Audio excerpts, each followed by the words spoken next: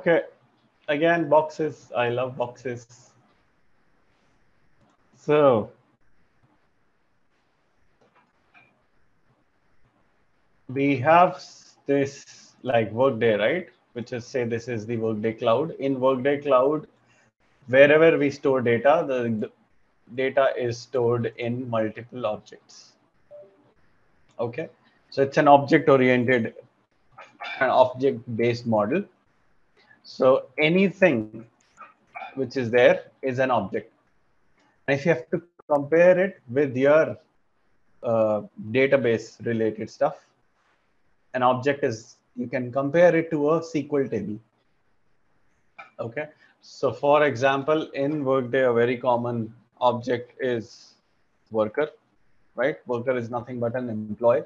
So that's an object. Now, then location is an object. Cost center is an object, right? Customer is an object. Supplier is an object.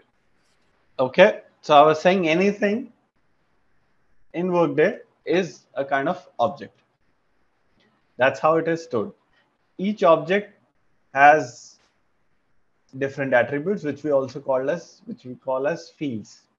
So a worker business object, for example, say if it is worker object, it will have different fields like first name, last name, right? Even cost center is part of it. Then you have company, you have location, job, job code, whatever. Pay group, right? So these are all fields.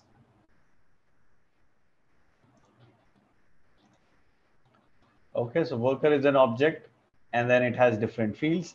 Now, if you see inside this, there are some fields which I told you are objects as well, right? So an object can also be a part of an object, right? Company is also there, location is also there. Yep. So as I told, you can compare it that this object is a SQL table and these are the different fields. Okay. Now there is something called as a data source, right? And this data source, you can, if you want to remember it, you can consider it as a SQL view.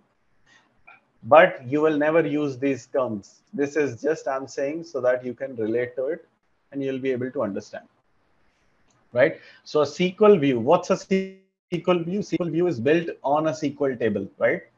Where you have the SQL table plus a condition. Yep. So similarly, a data source is also a same stuff. A data source is built on an object with some specific condition listed, right? Like for example, there will be some data sources, like a very common one, which we will see in our demo. Data sources, all active and terminated workers, right? So this is a data source which is built on the business object worker, but it has a condition that it will give you all the active and terminated employees. So that's why it's a data source. So in Workday, today we are starting on the topic Workday reports. So in Workday, whenever you have to create a report, the first thing you have to find out is what is the data source that you will be using. And that depends on what requirement you have. Okay, say you got a requirement that, okay, build a report which should give you, say, 10 fields related to the worker, and it should give you all the active as well as terminated employees, right? So you can use this data source.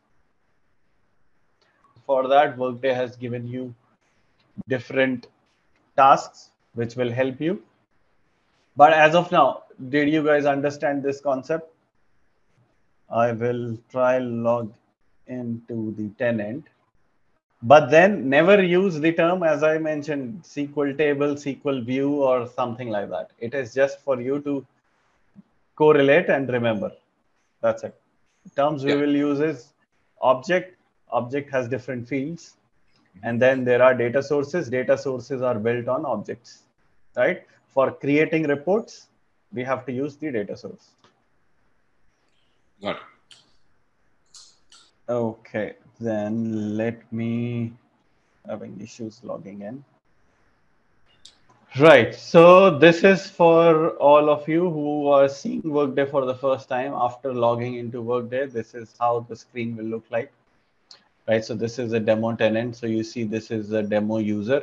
If you click on this picture, it is the user. You can view, like once you log in, you'll view your profile. You have again all those things of changing passwords and all those stuff. Then on the left hand side here, you have this button which is inbox, right? So any notifications that you get, like for example, if you have to approve something, right? So for example, you're a manager, you got a request for a new hire approval and compensation change or anything, leave approval. This is the place where you will get that, right? So you can submit, send back, or cancel. So that's the place which is called this Workday inbox.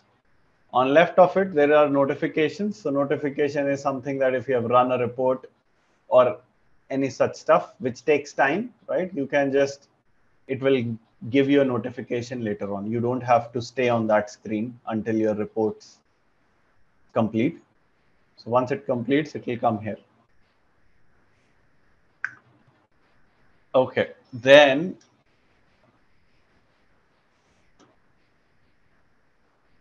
this is the Workday symbol. If you click on that, it will again bring you to the home page. Okay, and then in the center you have this search button where you can, there is no navigation as such, right? I remember in PeopleSoft you have different navigations where you can go and stuff.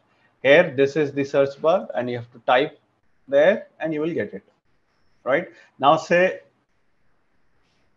creation of a report, right? What should be the name of the report or name of the task? You have to just say create report. Then all the task or actions related to your search will come up, right? So there are so many stuff. Now we are doing a custom reporting. So our task name is create custom report. So that's how you do it. When you click on create custom report, you have to give the name. You have to choose the type of the report, right? For our session, we will do simple and advanced, right? Simple is just for your basic understanding, but advanced is the one which will be used for integration. Okay, and then here you have to choose the data source. These are the three, wherever in Workday you see a star mark, that's where you will have to mandatory enter value, required fields, right? So data source, as you see, is required. Report type, you have to choose, and the name. But then before going and creating, first we'll see how to see what all data sources are available, how many business objects are there, right? So you just, there's a task